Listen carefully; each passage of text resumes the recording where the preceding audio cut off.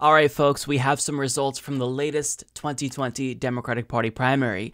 When it comes to South Carolina, Joe Biden won. And look, this was expected after I posted my video where we looked at a poll from NBC News and Marist, I think, showing that Bernie was like 1 point from closing that gap between him and Joe Biden. Poll after poll started to show that the distance between Joe Biden and Bernie Sanders was widening. And it seems as if he is going to win by a pretty big margin. At the time that I record this, we don't have all of precincts reporting, but with 8% in, Joe Biden has a pretty large lead with 51.9%. Bernie Sanders comes in second with 17.2%. We have Tom Steyer in third with 11.5%. Pete Buttigieg in fourth with 7.5%. Elizabeth Warren in fifth place with 7%. Amy Klobuchar in a distant sixth place with 3.1%. And then we have Tulsi Gabbard in seventh place with 1.2%. And then other candidates get 0.6%. So by the time you see this, odds are that number will change. But as as the percent kind of ticks up, it does seem as if the gap isn't moving that much. So it seems as if Bernie Sanders is going to come in a distant second, and Joe Biden will probably get more than 50%. Let's hope that it's not that high. But regardless, I want you all to understand that Super Tuesday is just a couple of days away, and for the next 3 days, don't log on to Twitter, don't watch MSNBC or CNN. They are going to be insufferable, and they're basically going to make it seem as if Joe Biden is now unstoppable. He's the one to beat. But understand, there's a lot of delegates up for grabs on Super Tuesday. Bernie Sanders is leading in California, in Texas. He's leading in Massachusetts, Elizabeth Warren's home state. It seems like he's competitive in Minnesota, Amy Klobuchar's home state. So we are poised to do very well on Super Tuesday. So this is a defeat and it's frustrating,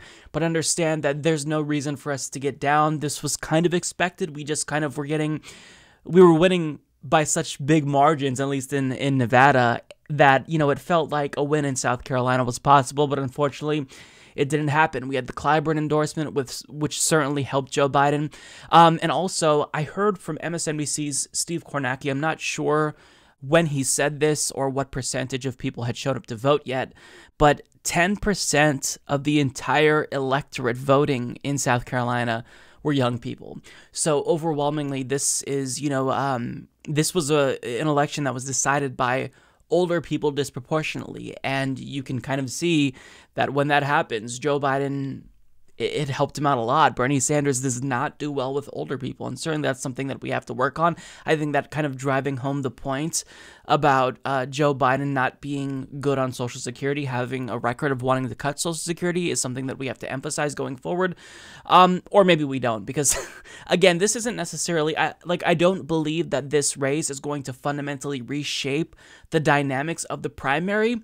We'll see, but, I mean, again, Super Tuesday is right around the corner. And is this enough for Joe Biden to catch up? I don't necessarily think that that will be the case. Maybe he performs a little bit better. Maybe he gets a little bit of a boost. But overall, I mean, when it comes to Super Tuesday, millions of votes have already been casted with people voting early. So, we'll see, but I don't want you to get too down. Really interesting fact, though, about this is Joe Biden has run for president 3 times now. South Carolina is the only primary he has ever won. So in a way, I kind of feel bad for him and just want to let him have this victory. He's only going to have this for a couple of days to celebrate until Super Tuesday nonetheless. I mean, wow, to run for president 3 times and only now win, that says something. Now, a question that we ask ourselves after each of these primaries is, what's going to happen? Who's going to drop out? I don't believe anyone is going to drop out until after Super Tuesday.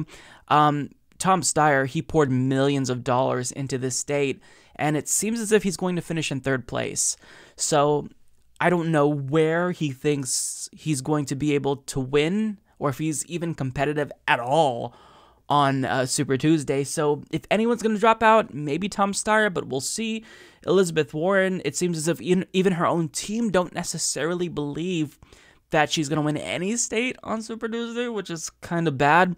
So I don't expect anyone to drop out today. If anyone, maybe Tom Steyer, but likely not. I mean, Super Tuesday is so close that you don't really have that much of an incentive to drop out. If Joe Biden were to lose South Carolina, at that point, I mean, you drop out, because this really was a must win. Like, he was hanging on for dear life. If he didn't get this win, it was arguably over for him. In fact, you can't really even say arguably. It was almost definitely over for him. So he needed this, and now he's going to try to make the case that everyone else should drop out and unite behind him because he's the moderate to take on Bernie Sanders.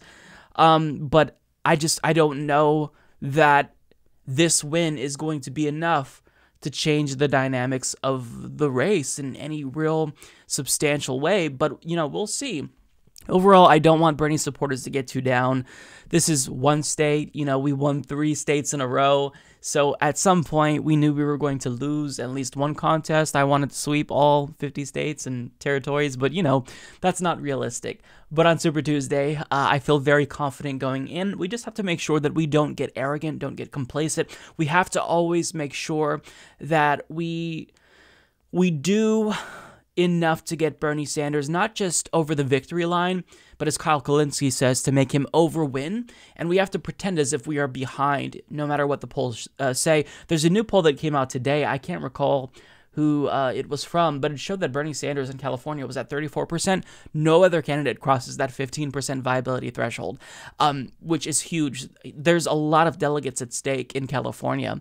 So that alone, when we're looking at a contested convention, is going to be such an important state that can be make or break ultimately, in terms of whether or not they're going to be able to steal it. Regardless, I don't want to dwell on this too long. I don't want this to get you down. This is one state. We won 3. We lost this one. But Super Tuesday is right around the corner, and the media is going to try to spin it. They're already trying to spin it. They're having, breaking news that Joe Biden has received the coveted Terry McAuliffe endorsement, because that's certainly going to make a difference.